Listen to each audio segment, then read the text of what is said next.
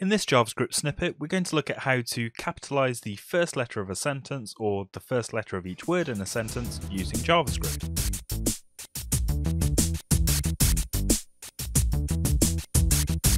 Hi, this is James from Junior Developer Central and welcome to the JavaScript snippet series where we look at some of the more common things that you'll need to do with JavaScript within your junior developer role. Don't forget to take a second to subscribe to the channel so that you don't miss out on any of the essential JavaScript tutorials. Okay, so let's make a start. It's quite a simple thing to actually make our sentence uppercase. So I've got a variable set up that has a string assigned to it and it's been logged out to the console at the moment. And as you can see, it's all in lowercase. So what we want to do is make the first letter of it uppercase. I'll show you the most common way that this can be done and then we'll talk through some of the different ways that you could approach this. So to convert the sentence, what I'll actually do is instead of logging out the whole sentence itself, if we say sentence dot to uppercase, and you can see there's a lowercase method as well if we wanted to use that. If we log that out to our console, you'll see the whole of the string becomes uppercase, which isn't exactly what we want. We only want the first character to be uppercase. So to do that, we can actually access the first value in the string just by using the square bracket notation after the reference to the variable. So now you can see that the first letter is displayed and it is indeed uppercase as well, but we actually want the rest of the string as well. So we can get that by using the slice method. So if we say sentence.slice and pass that a value of 1, it will actually return everything after the first character in the string. If we wanted to make sure the rest of the string was definitely lowercase, we could also call the toLowercase method on that variable straight after we've called slice. So that's the easiest way to actually print out a capitalized first letter in your string, but we might want to save that into a variable as well. So we could say capitalized sentence, for example, and then just save the result of those two calls into that variable and then print that out instead. If you come across an example that looks a bit similar to this using a different function, instead of the square brackets but using the charAt method, then this is an equally valid way of doing it. It does exactly the same thing. The difference being that the charAt method could be considered slightly slower in terms of performance within the browser, although that shouldn't really be a problem for most people, but this will also support some really older browsers, and we're talking things like Internet Explorer 6 and 7 here.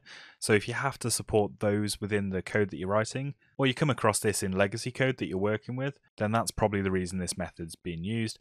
But equally, you can still go back and use the square bracket notation, and it does exactly the same thing, and it's probably a little bit easier to read and a little bit clearer as to what's going on.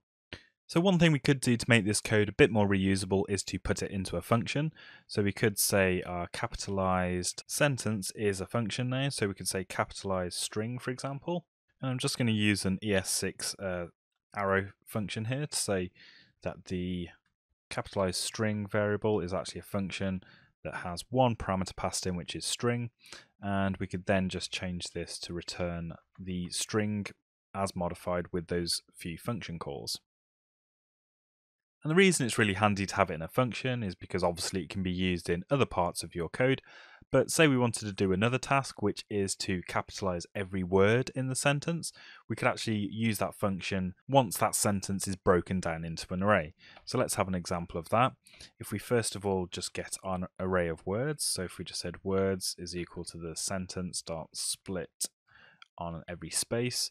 So it's a bit of a quick and dirty way to split the sentence into words, but it'll do for our purposes here. So if we just log that out to the console, you should see that all of the words have been put into our array. What we can do then for each of those words, we can call the capitalized string function that we just created. And to do that, if we use the map function, and for each of those items in the array, we'll call the capitalized string function. And let's just open that up so you can see that all on one line. So you'll see all of the items in the array now start with a capital letter, which is great, that's what we want. But in order to get them back into a string, we need to join the array with a space. So we would do that by saying capitalized sentence is equal to words.join, and we want to put a space back in where we took it out before. So if we just log out the capitalized sentence back to the console, you can see we've got our string put back together again, but each word in the sentence now has a capital letter at the start.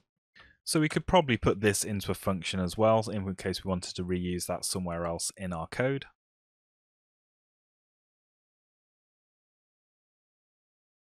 And again, I'm going to use an ES6 arrow function, and I'll just take out the words declaration, and literally it will do the same thing, but rather than defining any intermediary variables for us. So we could say string.split, map with the capitalize string function, and then join it back together and return that join backup string from the function. So now instead of doing that, okay, we've got an error there at the minute, so we need to actually call it. So we could say capitalize words and then pass in our original sentence once more. So there we have the capitalization of the first letter of a string. As you can see, the code to actually do it is pretty simple, but there are a couple of things that you can do, such as setting up the functions to capitalize one word or multiple words. And I'll put a link to the code in the description below. So that's it for this snippet. Don't forget to subscribe to the channel for more tutorials, and I'll see you next time.